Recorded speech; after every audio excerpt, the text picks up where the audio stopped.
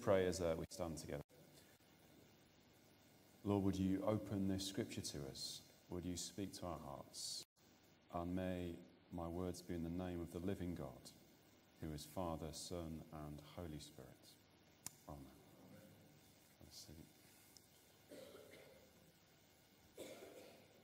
Thank you for your welcome. And I'm glad John clarified that it was harvest, because I was thinking, Christmas or Halloween. I wasn't quite sure. But it's really good to be here. I haven't preached for a while here, although I was here last week for Moyna's licensing, which was great. And for those of you who weren't here that evening, David Lee, our Archdeacon, was preaching. And I thought really his talk was excellent. It was kind of a no-frills talk, but it was full of scripture, full of powerful truth, I thought. And really he was speaking about the authority we have as the people of God, not just those who are ordained, or got a special role, but the whole people of God, to minister as Jesus ministered. And his focus last week was particularly on deliverance ministry, casting out unclean spirits. We'll deal with that in a minute. But I'm reliably informed it's modelled on Angus MacNab. Am I not? Right, okay. Well, I think Angus's family may need some prime ministry. But, So David was talking about deliverance ministry, but I think we could equally extend his principle to the things in the Gospels Jesus did, and then taught his disciples, taught us to go and do likewise. So praying for people, proclaiming the good news, healing the sick. The focus of the passage we've just heard from Luke is on healing, isn't it? And I want to just tease out three things this evening that I think this passage has to say to us.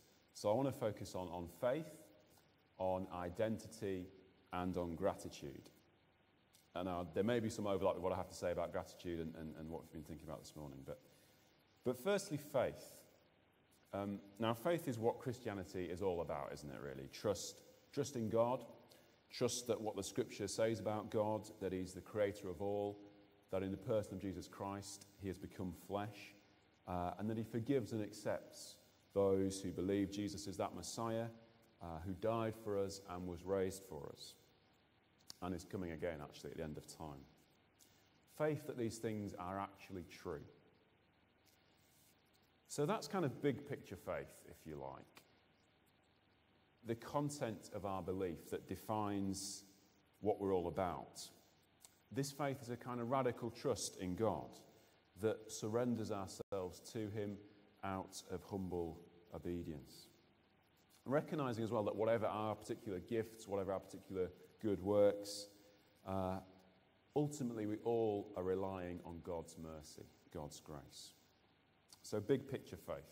And this is the kind of faith that saves.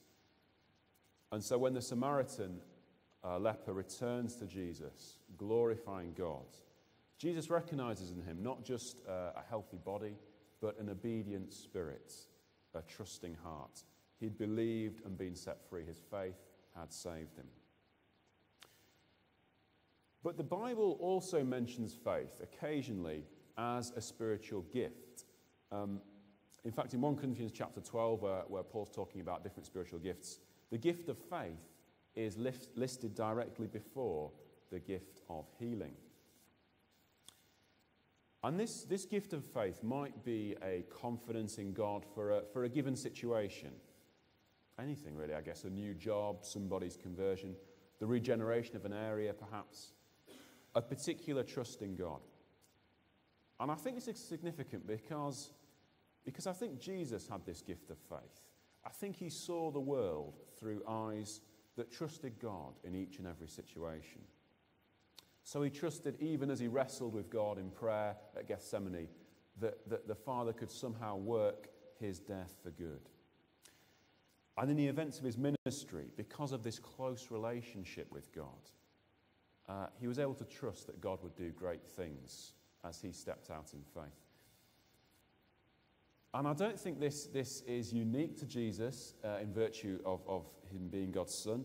So in the Old Testament reading, Elisha too seems to have a real concrete assurance that God can heal Naaman for his greater glory, that he might know that there is a prophet in the land, Elisha says.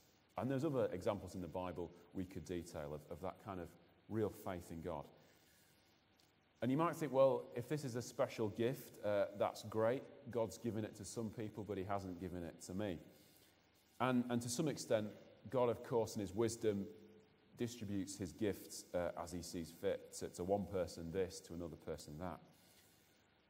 But having said that, I don't think it's any coincidence, really, that for Jesus and Elisha, this gift of faith seems to be something that's strong with them. And what I'd suggest unites them is that same closeness to God, that commitment to prayer. You know, people sometimes say, the more we pray, the more coincidences we see happen. And I think the same kind of principle applies here. So the more time we spend with God, the more our faith in his power, in his ability to change lives, to transform situations increases. I have a good friend who is a curate in Leeds, who was ordained the same time as me. And a good part of his work really is spent in the city centre with people with, homeless people and people with drug and alcohol addictions. And recently he's seen some really remarkable healings. Not the sort of thing you can just say, well, that was psychosomatic or something. People regaining their sight, things like that. You know, and not every single person my friend John prays with gets healed. But some people do. And he makes that decision to pray with people, to trust that God could heal them, and he should at least pray for that. And I think the more we step out in this kind of trust, the more we'll see God do those kinds of things, if you like. And that in turn reinforces our faith. It's a kind of a virtuous circle. Looking back in Christian history, back in the 19th century, there was an evangelist called George Muller. Some of you may have heard of him. He was German, but he spent most of his life in Bristol. And he was very much involved with sort of creating orphanages and places to care for the destitute. And he said that the same thing, really. If we're desiring our faith to be strengthened, we shouldn't shrink back from those opportunities where our faith might be tried, but through trial strengthened. And he was someone who really put that principle to the test. And so it's a risk, isn't it? It's a risk when we do that. But I think we've got to always realise that we're held in the love of God when we step out in faith. And so George Muller famously never asked any donations of people. He relied on those gifts coming in through God's providence, really, trusting to meet not just his needs, but all these orphans he was looking after. And on one famous occasion at the orphanage, they sat down in the morning, they gave thanks for their breakfast. There was nothing actually in the house. And as they finished their prayer, unexpectedly, the baker knocked on the door, had lots of fresh bread. The milkman's cart broke down outside their orphanage, milk as well. You know, and people could say, well, that's a coincidence, isn't it? But, you know, I'm not sure. So faith, trust in God. And secondly, identity. Identity is a significant factor in both those passages we heard from the Old and the New Testaments. Because there's the identity of Naaman, not originally part of the people of Israel, a foreigner, albeit a powerful and influential man, a Syrian general. And then there's, compared to the identity of this quite insignificant, really, Jewish serving girl living in exile in a strange land. And then there's the 10 lepers themselves, with everything that entailed for their identity. Because, you know, if you read the New Testament, leprosy was something that really marked people out as unclean, set them apart from their communities, from their families, from the temple, from the very presence of God himself. And also, to be a Samaritan as well was a kind of double whammy of uncleanness, if you like. So for Orthodox Jews, these people were not ones you'd want to be spending much time with. but it's the leper who's the Samaritan who comes back and gives thanks. So there's different identities at play here. But I think the key identity, the key aspect for us in this gospel story is the fact that this man, this Samaritan leper, recognized that his particular identity had been completely transformed through his encounter with Jesus. He was healed, and his identity was no longer that of someone whom people shunned and avoided. His identity was no longer a kind of byword for contamination, for disease, for impurity. His identity was that of a restored new creation. God had totally reshaped his identity forever.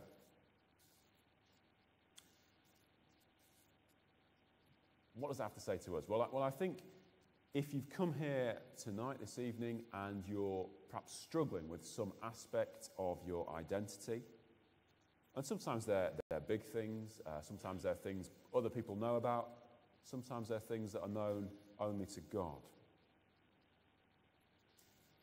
But identity is such a key thing, and so it may be you're here tonight, you feel like certain things just circumscribe your life and almost define you as a human being. Now, that could be a whole range of things, and I don't want to go into that, but if there are things for you that when I said that rings a bell, or the first thing that kind of pops into your mind then, I want to say that issue, that thing, whatever it is, that does not define you as a person. In fact, it's not even the most important thing in your life. It's not the most important thing to your identity. So if you forget everything else I say, please hold on to this. And if you're thinking, well, this doesn't apply to me, or, I've done things that are so bad, or my sin is too severe, or I feel God can't love me anymore, then really you're exactly who I'm speaking to tonight. And the most important thing is that you are loved by God, that is what your identity is, someone who is loved by God, someone who's precious to him, someone who's redeemed, who's been bought by the very blood of Christ and sealed with the Holy Spirit. The most important thing about your identity is that you're a child of God, beloved, righteous, pure in Christ. Whatever that leper's identity had been, and whatever issues he still had to process through, this guy had grasped the one thing needful, that he was loved by God, that God had healed him, and that God will be with him forever. So how could he not be grateful? This brings us to our final point, really. That flowing out of identity and rooted in our faith comes gratitude. We've just had our gift day at St. Michael's a couple of weeks ago, and obviously you've been thinking about harvest and Thanksgiving today. And in the weeks leading up to our gift day, we've been thinking a lot about our giving and about how our, or rather God's generosity provides kind of the pattern for all our giving, all our acts of kindness and love. And thinking about how we put thankfulness and gratitude right at the heart of the Christian life, right at the heart of our discipleship. And this episode in Luke is very much a story about gratitude, about how only one of those 10 lepers healed returned to glorify God and thank Jesus for his healing. And Jesus, it's interesting that Jesus notices that. It's not like he just is unconcerned that the other 9 basically go on their merry way. Gratitude matters to God. Our attitude matters to God. And it's much easier, I think, in the West to take things for granted sometimes. So if, for example, you were to distribute 30 pencils to a class of school children in Britain, you'd hope they'd say thank you, but they probably wouldn't be jumping for joy. It probably wouldn't be the most significant thing that happened to them that day, in fact. Now, if you took that same box of pencils and you distribute them to a class of school kids in, say, rural Africa, the effect would be much different. And I know this because when I was teaching in Malawi, I almost caused a riot. Not even with pencils, but just giving out a stack of A4 paper. We were going to do some drawing, and we needed some paper. And absolute pandemonium broke out. So desperate were these boys just to get their hands on a sheet of plain paper. I dread to think what would have happened if, pencils, pens would have been involved. The point of that is I don't think British kids are fundamentally more ungrateful than Malawian kids. I don't think that's true. I think it's an issue about familiarity, really. And that, for us to get a pencil is no big deal, really, is it? You get pens and pencils through the post in surveys that you get sent. But I think it's something about familiarity, dulling our appreciation, dulling a sense of wonder and also gratitude. And I think the same can sometimes be true for us in our Christian lives, about our relationship with God. Is it a big deal for us that God has made us his friends? That the King of the universe has provided salvation for us, has provided a way of life and knowing him and a quality of relationship with him now and something even greater to come. And I know a lot of the time I'm not really. I sail through my life, and occasionally I think, it's good that God loves us and stuff.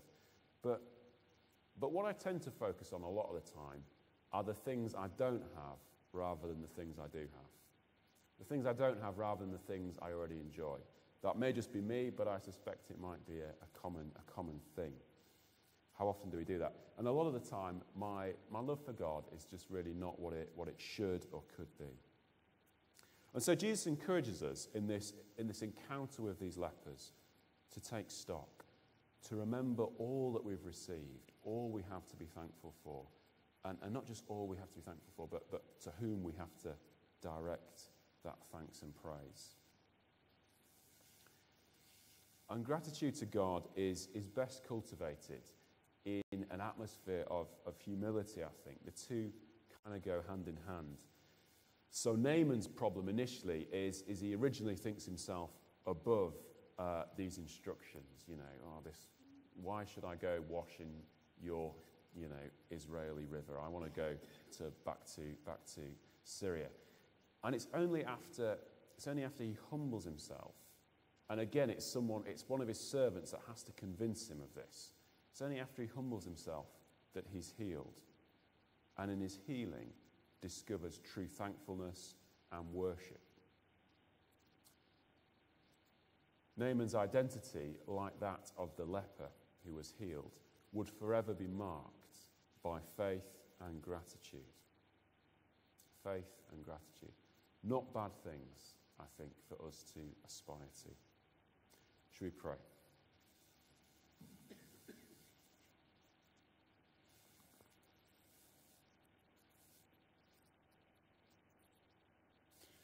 Heavenly Father, we thank you for the gift of your scripture, and we thank you for these two stories of encounter and healing, transformation,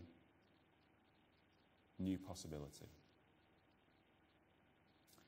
We thank you for what they say to us, whatever issues we are struggling with in our identity, whatever things might define or circumscribe us.